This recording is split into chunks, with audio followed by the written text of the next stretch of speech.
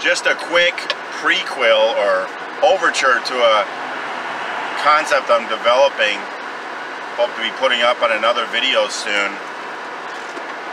In response to people who say, to those like my wife and I who believe that God is one individual, and they'll reference the prayer, the baptism of Jesus, and say, what was God doing? Speaking to himself? And in short, the answer is yes.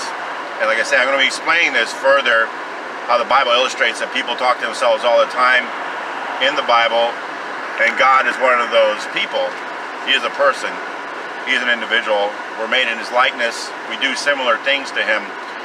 And I just thought of this abstract notion that you might consider or think about, a what if, as they say, a little mental exercise I do sometimes. What ifs can give me insight.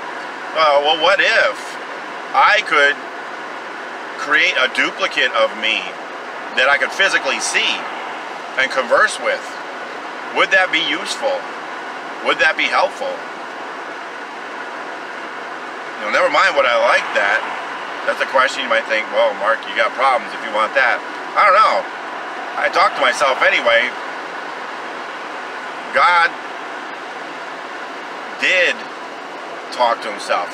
The Bible clearly explains that he accomplishes his goals after the counsel of his own will. That's what it says in Ephesians 1. He counsels with the messengers too. It says in Isaiah 44:26, word for messengers, meaning the angels. So he does things with us. He does things with his creation. Does things with the angels. Now I say does because he didn't just do some things and then he stopped. Now the ball is out there rolling and he's just observing everything. I believe he's living his life and he's living it in contact with us. And we are aware to different levels how deep or how intimate that contact is. But he is living it. He had to place Moses in the cleft of the rock and pass by. He came here as one of us. So naturally, he sent his word into the world.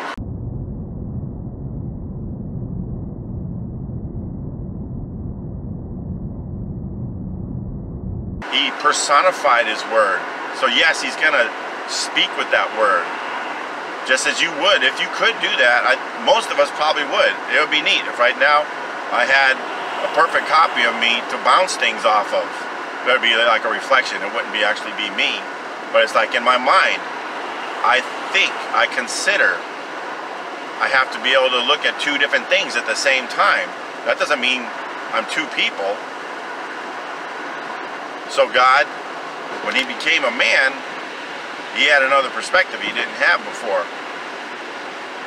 So he was communicating things within his own mind, with his own spirit. Again, I'm talking about what I believe. Jesus' spirit is the Holy Spirit.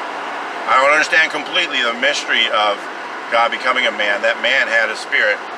That's the mystery. It's because it all points to the depth of his love. The mystery is not how do three things be one thing, or one thing or three things. The mystery is how can we be loved that profoundly, that deeply, that powerfully, that passionately, that the creator of all things would become like us. But when you look at it through that lens, it makes it immensely clear to me. Once he became a man, he did ask questions, and he did say, let this cup pass from me, nevertheless. So he did everything right, and he did it as a man. But I just wanted to ask you to consider that about the nature of when we talk to ourselves, when we think about things. And that, remember, in the Greek, the word for conscience does mean co-perception.